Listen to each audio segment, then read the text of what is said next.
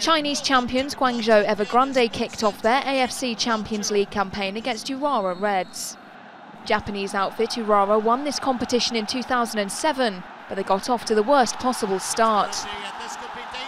Brazilian Muriqi teeing up Lucas Barrios for a simple finish.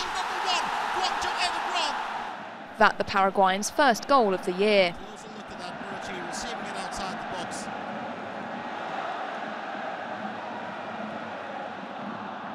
Muriqi turned goal scorer for Guangzhou's second, following some suspect defending. Has just slotted in the second one for Guangzhou Evergrande. It's now 2-0. And the game was put beyond doubt 1 minute into added time.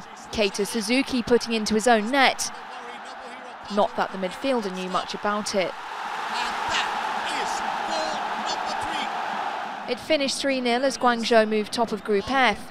Urawa slipped to bottom. Hits it in.